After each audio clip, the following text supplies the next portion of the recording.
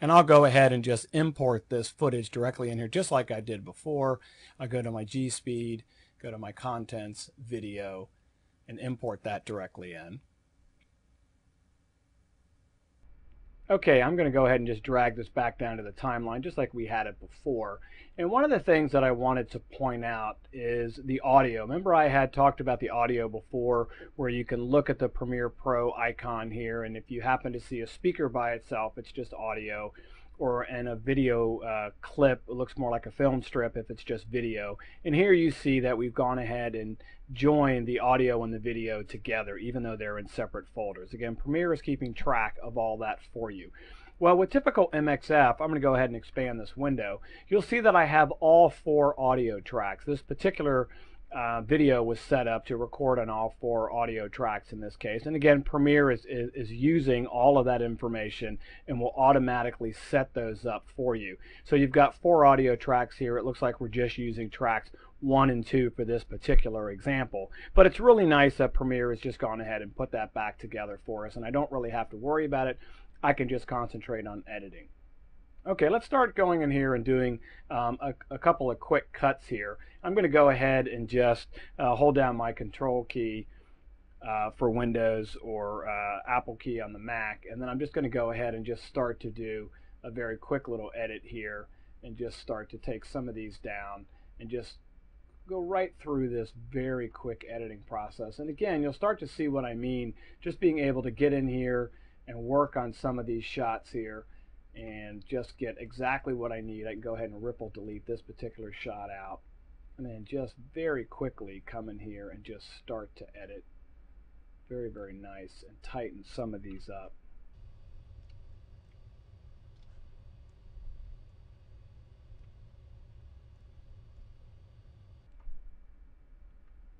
And I'll go ahead and just zoom out on the timeline and find some additional clips here and see what I want to use. Here's a clip in here I don't think I really need, so I'll just pop that out and just start editing. Again, being able to do some of this on a laptop just while you're kind of putting some of your clips together so you can sort of organize your day and figure out exactly what it is that you need is just really nice. So once you've got your video put together, let's go ahead and just add a quick title and show you how we work with adding effects and so forth on top of this P2 information. So I'm going to go ahead and just type in a very quick title here.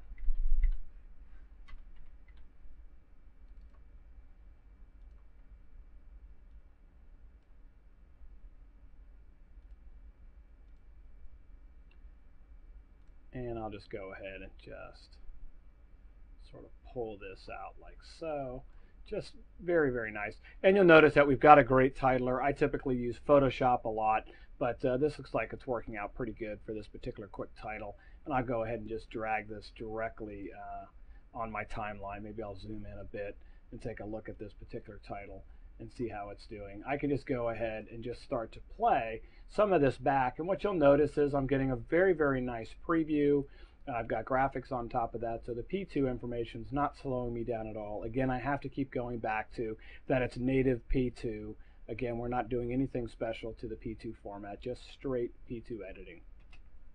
And what about if you wanted to go in and add some effects? So let's go in and click on my title, go up to effects over here, and let's lower my title maybe down beneath here. Let's click on position, and maybe I'll move my title just a little bit here and go ahead and reset that back to where it was so I get a little bit of motion there, and I'll go ahead and just play that right out.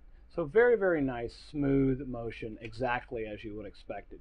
Now, speaking of motion, what about using programs like After Effects with this P2 information? What do I have to worry about? What are the types of things I need to worry about? Well, one of the things I pointed out, if we go over here and we click on properties, you may recall, is we had talked about the aspect ratio being 1.5.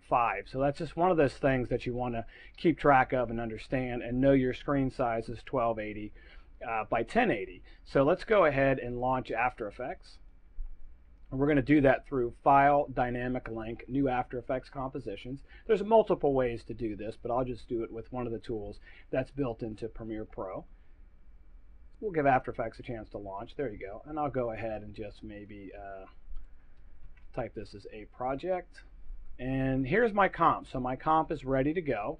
And let's go ahead and just grab a title here. Maybe we'll go over here to our character controls, and maybe we'll try to take this up a little bit. And Arial Black looks good, and I'll just go ahead and use blue and gold colors there for Annapolis. That's good. And let's go ahead and just add a little bit bigger stroke on there maybe. That looks really good.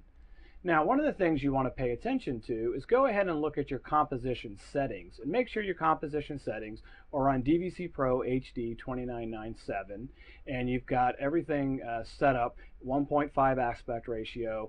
I'm only going to need this to be about 5 or so seconds, so I'll leave that at 5 seconds. But really important that you've got this set up. No worries if you didn't set it up and you've already jumped into Premiere, but if you go ahead and just go back into comp settings and double check that, you know you're in good shape. And I'm going to go ahead and put this back to fit so I know that my title is going to be exactly the same size. Now I can go ahead and call on effects and presets like we've shown you before in other demos. So I'll go ahead and bring up Adobe Bridge. Let's go over to text and our new 3D text here.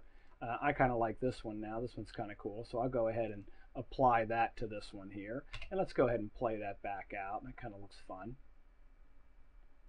All right, that's excellent. So now what I want to do is just go back to Premiere.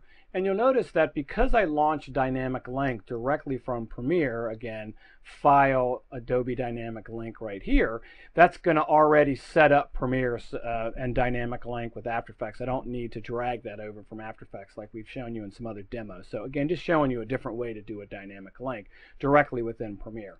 So what I'm going to do at this point is just go ahead and drag this directly over here. Let's zoom in on that a little bit, and I'll slide down here on the timeline for a second. Let's just go ahead and play that back. Really nice. So nice and clean. I'm able to go in here and play around with After Effects and say, okay, what happens if I want to, move this around? Maybe we'll go look for some sailboats here and say, okay, that's a good spot. Let's go ahead and dump that directly in here.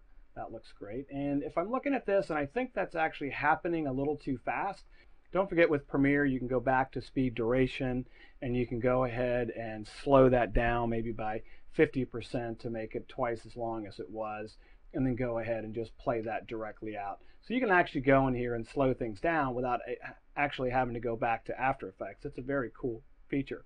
Let's go back over to After Effects for a second and say, okay, if I click on this, what other types of effects can I do for that? Can I do anything sort of fancy for the water? So I'll go back into Browse Presets. And here we go. Let's go down to backgrounds.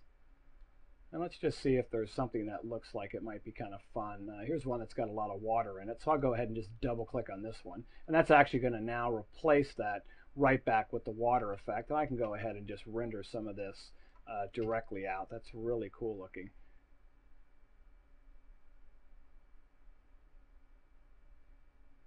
All right, that looks great. And then I just go pop right back over here to Premiere. And you see Premiere will automatically update itself. So it's got that great cool effect of Annapolis just coming right in and playing. Really, really nice. So you see that we've got really good functionality between Premiere and After Effects. Great way to deal with P2 information. What about when we're ready to export? What types of things do I need to deal with? Well, export is really a piece of cake. All you have to do is just go File, Export, our brand new Export to P2. So I say Export to Panasonic P2, and I can use user clip name is fine. I'll go ahead and do the entire sequence, and I'm going to go ahead and just stick this on my desktop. That's fine. And that's going to go ahead and recreate that contents folder and put the P2 information back together again, so I can copy that to a P2 card. Of course, I could go ahead if I wanted to and directly put this on a P2 card.